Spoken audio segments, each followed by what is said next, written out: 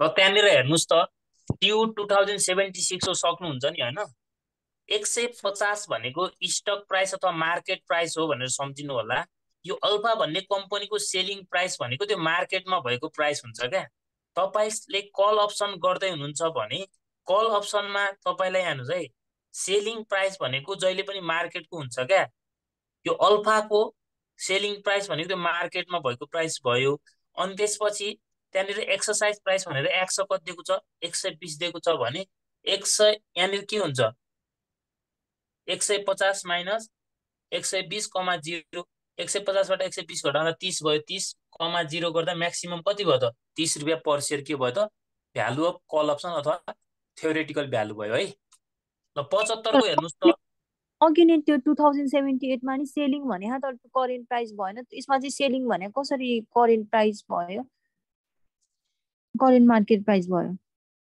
Selling त्यही त त्यहाँनिर तपाईँ कन्फ्युज कस्तो भन्ने क्या अब यहाँनिर चाहिँ तपाईले बुझ्नुपर्ने के भनेपछि यहाँनिर हेर्नुस् त अल्फा भन्ने कम्पनीले चाहिँ सेल गरिरहेको छ 150 मा शेयर भनिरहेको छ क्या है 150 मा सेल गरिरहेको छ अल्फा कम्पनीले अब त्यो मार्केटको प्राइस हो अथवा करेन्ट प्राइस हो अनि त्यहाँनिर मुनि तपाईलाई एक्सरसाइज प्राइस पनि क्लियरली भनिदिएको छ क्या अनि एक्सरसाइज प्राइस पनि दिएको छ अब त्यति बुझ्नु भएन तपाईले है अब धेरै यहाँनिर दिमाग लाउनु पर्दैन 2 नम्बरको लागि धेरै बुझ्यो भने सर हुन्छ है अब दुईटा रकम दिएको कुरा छ सुन्नु न दुईटा मेरो रकमबाट एउटा कुरा सुन्नुस् न भने तपाईले यहाँनिर 2 नम्बरको लागि नि धेरै दिमाग ख्याउनु पर्दैन किन ख्याउनु पर्दैन तपाईलाई भ्यालु अफ कल अप्सन अथवा थ्योरेटिकल भ्यालु सोधेको छ भने एक्सरसाइज प्राइस र मार्केट प्राइस दिनै पर्छ अदरवाइज निकाल्न सक्नुहुन्न अदरवाइज के गर्न सक्नुहुन्न निकाल्न सक्नुहुन्न एक्सरसाइज प्राइस भनेर क्लियरली भन्दैकै छ एक्सरसाइज प्राइस भनेर क्लियरली भन्दैको छ त्यो प्राइस यदि प्रॉफिट निकाल्नलाई प्रिमियम दिनै पर्यो त्यो बाहेक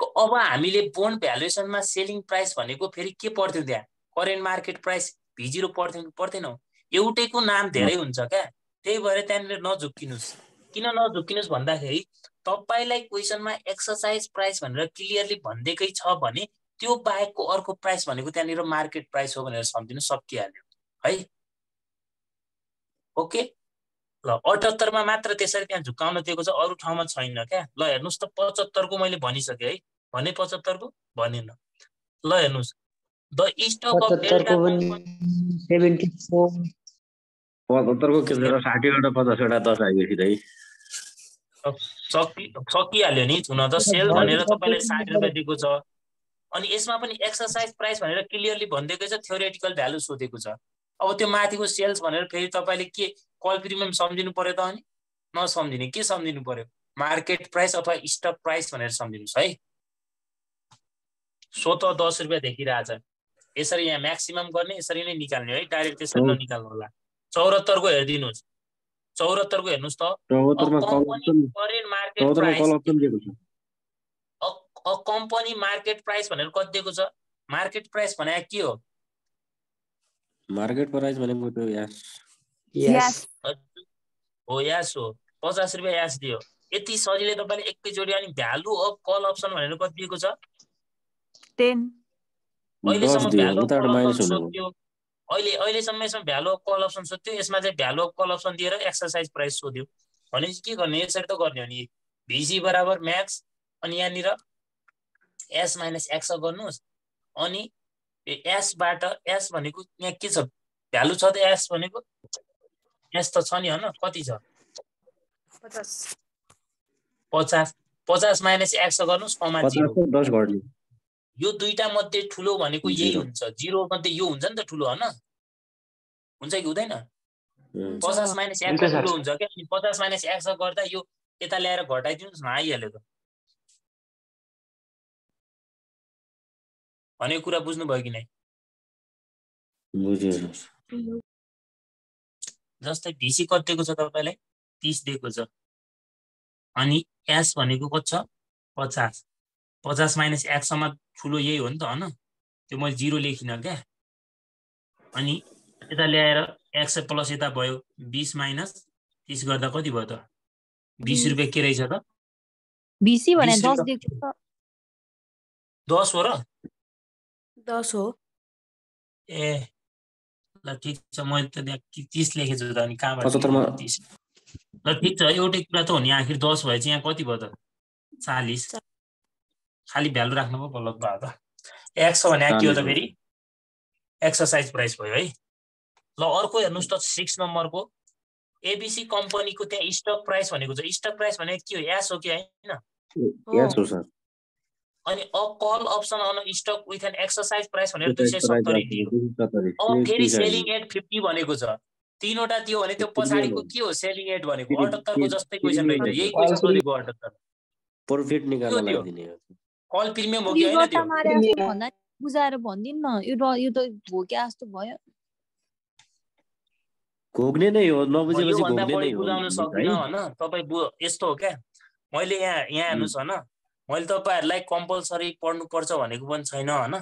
मलाई पनि छैन, तपाईहरुले बुझिरहनु भएन भने नलिनुस् क्लास, सिधै कुरा हो क्या। एकदमै यो भन्दा बुझाउँछ मैले सर। बुझाउन सक्दिन क्या।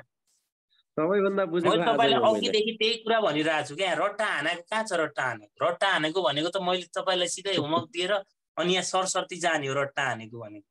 2 नम्बरको लागि यो एक दिनको क्लास हो। फिजिकलमा मैले एक दिन भन्दा बढी पढाउँदिनँ यो क्लास। अब तपाईलाई के भन्नु त, फिजिकल क्लास लिएर हेर्नुस् न, थाहा पाउनुहुन्छ। अब यहाँनिर तपाईले यो सेम 78 को जस्तै छ, अनि अब त्यहाँ पढ्ने कि नपढ्ने त्यो क्वेशन त्यस्तै छ क्या है। यो 2 नम्बरमा अलिअलि घुमाएर क्वेशन आउँछ नै। जाँचमा तपाईहरुले अरु कुरा हेर्नुस् नहेर्नुस् हैन, 2 मार्क्सको क्वेशन चाहिँ अलिकता कम्प्लिकेटेड आउँछ। अब तपाईहरुले अलिकता मैले यहाँनिर चाहिँ भने जस्तो होला हैन। अब त्यो सिरियल नम्बर 1 देखि 8 सम्म क्वेशनै त्यही छ क्या। गर्ने भने सर हुँदैन क्या।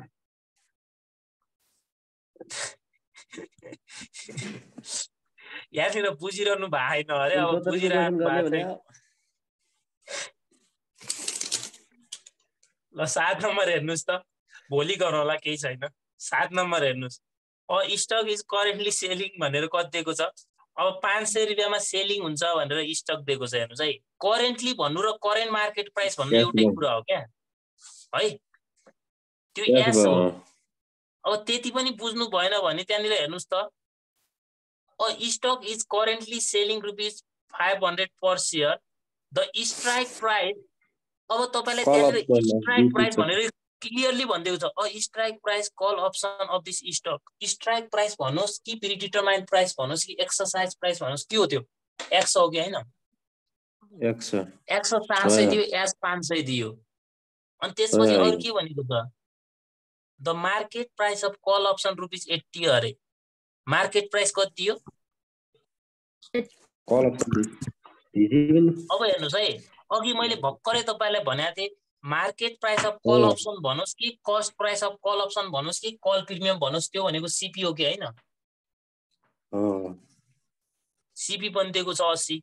अनि if you by the call option, तपाईले चाहिँ कुन अप्सन बाई गर्नुभयो? कल अप्सन गर्नुभयो भने what kind of the return would you realise अरे। अब what kind of return would you realise, तपाईलाई रिटर्न भनेर सोधिरहेको छ भने पर्सेन्टमा रिटर्न निकाल्नु होला। अब रिटर्न निकाल्नको लागि के गर्नु पर्यो? पहिला एकैछिन पहिला भ्यालु अफ कल अप्सन निकाल्ने। भ्यालु अफ कल अप्सन निकाल्ने भनेको के हो? Max S minus x. S भनेको 500 छ, एक्स भनेको 400 छ। 500 बाट 400 घटाउँदा 100, 0। 100 र 0 मा ठुलो भनेको 100 आन्सर के आयो? भ्यालु अफ कल अप्सन भिसी आयो। अनि तपाईले भिसी निकाल्नु भयो भने प्रॉफिट कति आउँछ? Profit of the call option बराबर सीपी माइनस भिसी माइनस के हो त? सीपी हो। भिसी माइनस सीपी गर्दा 100 बाट 80 घटाउँदा कति रुपैयाँ भयो? 20 रुपैयाँ भयो। तर तपाईले त्यहाँ रिटर्न रुपीजमा सोधिराखेन, रिटर्न पर्सेन्टमा सोधिरहेको छ। रिटर्न मात्र भन्यो भने जहिले पनि पर्सेन्टमा निकाल्दिनु होला। रिटर्नलाई अब कतिले भाग गर्नु पर्यो? भिसी minus CP divided CP into 100 गर्ने क्या। 20 डिवाइडेड 80 इन्टु 100 गर्दा अब कति हुन्छ? आन्सर त्यही निकाल्नुस्। 25% आउँछ। 8 नम्बरमा हेर्नुस्। अरूले बुझिरहनु भएको कि छैन? कोही बोलिरहनु भएन त? एउटा मान्छे तपाईले चाहिँ उहाँले चाहिँ बुझ्नु भएन अरे, अरूले बुझ्नु भएको कि नै बोल्नुस् है प्लिज। सुप्प लागेर नबोल्नु। हजुर सर त्यो रिटर्न भनेर लेखेर अनि त्यो पर्सेन्टमै निकाल्दिने हामीले? हजुर हजुर, रिटर्न मात्र भन्यो भने पर्सेन्टमा निकाल्ने हैन। प्रोफिट भनेर सोध्यो भने प्रोफिट र रिटर्न त एउटै कुरा। कसैले मानौ त्यहाँ ₹20 मात्र निकालेर आयो भने 2 नम्बर आउँछ, केही फरक भएन है। तपाईलाई त्यहाँनिर पर्सेन्टेज रिटर्न भन्यो भने मात्र कम्पलसरी निकाल्ने हो क्या। तर कसैले मानौ सपोज तपाईले चाहिँ रिटर्न वुड यु रियलाइज भनेर त्यहाँनिर भनेको हुनाले पर्सेन्टमा निकाल्दिनुस् भनेको मैले है। यदि कसैले मानौ त्यो ₹20 प्रोफिट मात्र निकालेर आयो भने पनि 2 नम्बर आउँछ है। दुनियाँ निकाल राख्नु पर्दैन। तर पर्सेन्टमा निकालिदिनु भयो भने झन् राम्रो भइहाल्यो है। पर्सेन्टमा निकाल्न के गर्ने हो र भने त्यही दिएको प्रोफिटलाई केले भाग गर्ने हो? भ्यालु अफ कल अप्सनले त गर्ने हो नि। अनि इन्टु 100 गर्ने सकिहाल्यो। अनि 8 नम्बरको पनि सेम हो। हेर्नुस् त अब यसमा चाहिँ पुट होला। अहिलेसम्म सबै कल अप्सनको थियो, अब एउटा पुटको रहेछ। हेर्नुस् त, Hari by the put option अरे। हरिले कुन अप्सन बाई गर्छ अरे? पुट अप्सन अफ स्टक ₹20 अरे। हेर्नुस् त, पुट अप्सन स्टक एट ₹20। तपाईले मानौ त्यहाँनिर त्यो 20 के हो भनेर जान्नु भएन क्या है। त्यसलाई छोड्दिनुस्, अर्कोतिर जाने। The market price of underlying stock. Market price भन्नुस् कि करेन्ट मार्केट प्राइस भनेको के हो? एस हो कि हैन? एस भनेर कति रहेछ? 200 रहेछ। एन्ड एक्सरसाइज प्राइस भनेको कति रहेछ? पुट। एक्सरसाइज प्राइसको पुट कति रहेछ? एक्स 230। यो माथि दिएको के होला त? पुट प्रिमियम हो कि हैन? Put premium TP. अब यहाँनिर फेरि पुट प्रिमियम किन भनेन नभन्नुस् क्या। तपाईलाई क्वेसनमा 3 वटा बाहेक इन्फर्मेसन हुँदैन। एउटा के हुन्छ? एक्सरसाइज प्राइस हुन्छ, एउटा स्टक प्राइस हुन्छ, अर्को प्रिमियम हुन्छ। अब 2 वटा क्लियरली भनिदिएको छ भने एउटा के भयो? पुट प्रिमियम भयो। त्यहाँ अगाडिबाट पनि पढ्न सकिन्छ क्या। हेर्नुस् त, हरि बाइज a put option of a stuck at ₹20 अरे। उसले चाहिँ ₹20 हरिले के गर्यो? बाइज गर्यो पुट अप्सन, जसमा चाहिँ स्टकको कति हालेको छ? ₹20 हालेको छ भन्नुको मतलब त्यहाँनिर त्यो कस्ट अफ पुट अप्सन हो क्या। कस्टको लागि, पुट अप्सनको लागि लिएको के हो त? कस्ट हो क्या। अब यहाँनिर हरिले बाई गर्यो भने ₹20 भनेको हामीले के बुझ्नु पर्यो? पुट प्रिमियम भनेर बुझ्नु पर्यो। अब पुट प्रिमियमको मैले एउटा गरिदिन्छु ल। पुट प्रिमियमको गरिदिन्छु मैले। हुन त केही हैन, सेम हो।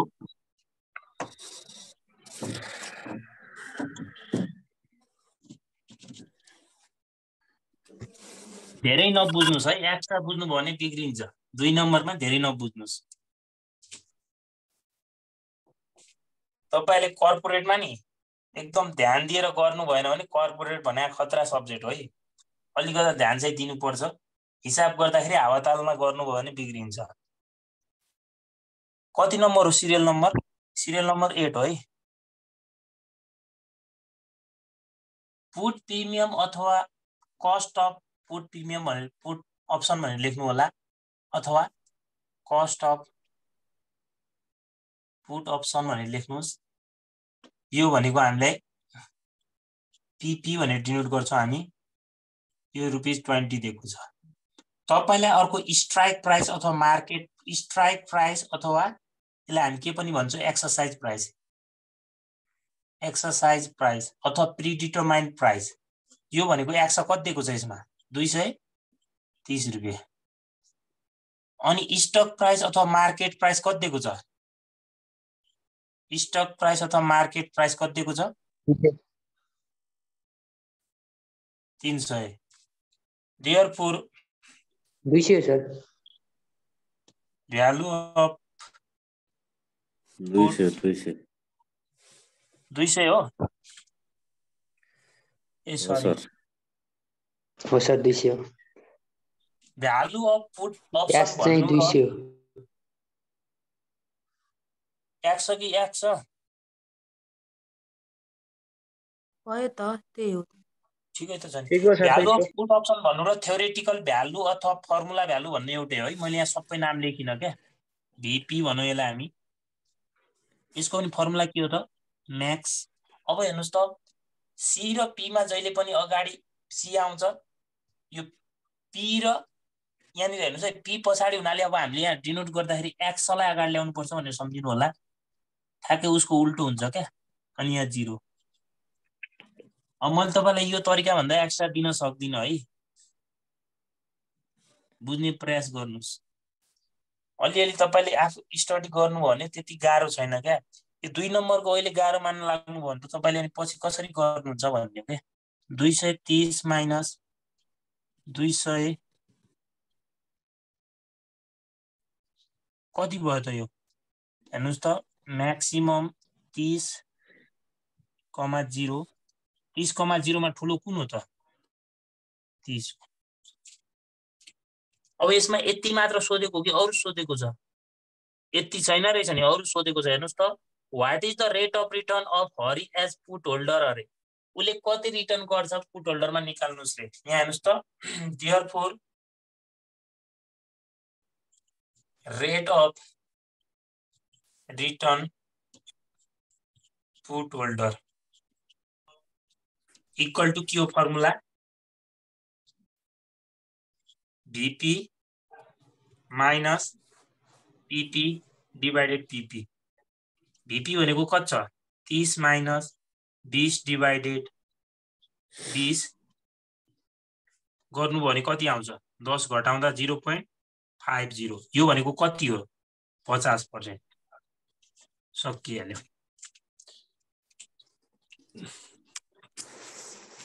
5 नम्बरको गरौँला भन्ने भएको थियो, भएन। अब भोलि यो च्याप्टर हामी सक्छौँ है। भोलि मैले आउँदा आउँदै तपाईँहरूलाई के सोध्छु भने भ्यालु अफ कल अप्सन भनेको के हो, भ्यालु अफ पुट अप्सन भनेको के हो भनेर मैले लेखाएको छु, त्यही कुरा सोध्छु म भोलि सिधै। भोलि जोडिँदा जोडिँदै 10 मिनट सोध्ने काम मात्र हुन्छ है, सबलाई सोध्ने हो। सबलाई सोध्छु, बरु 20 मिनट लागोस्। अनि भोलि हामी 69 को 65 को र 65 को एउटा क्वेसन चाहिँ गरिदिन्छु, अरू भनिदिन्छु। अनि त्यो गर्नु पर्दैन। यो सर्ट छ नि, जुन सर्ट क्वेसन हामीले 78 देखि कति गर्यौं? Serial number 8। मैले गरेको बाहेक अरू क्वेसन तपाईले सबै गर्नु होला है। अनि यो डिस्क्रिप्टिभ चाहिँ नगर्नुस्, त्यो म गरिहाल्छु। अनि यो सकिने बित्तिकै हाम्रो अब भोलि यो सकिन्छ। यो सक्यो भने अब पर्सिबाट हामी मल्टिनेसनल कर्पोरेट फाइनान्स पढ्छौं, जुन एकदमै इम्पोर्टेन्ट च्याप्टर हो। एक्जाममा जहिले पनि कम्पलसरी 12 मार्क्सको आइरहेको हुन्छ है। सर हाम्रो प्र्याक्टिकल हुन्छ 4th इयरमा? कुनै पनि हुँदैन, एउटा प्रोजेक्ट केही रिपोर्ट हुन्छ practical 50 गर्नु मार्क्स। हुन्छ? ल 5 मिनट पछि जोइन हुनु होला है। 35 मा जोइन हुनुस् न ल। हुन्छ सर। Okay sir.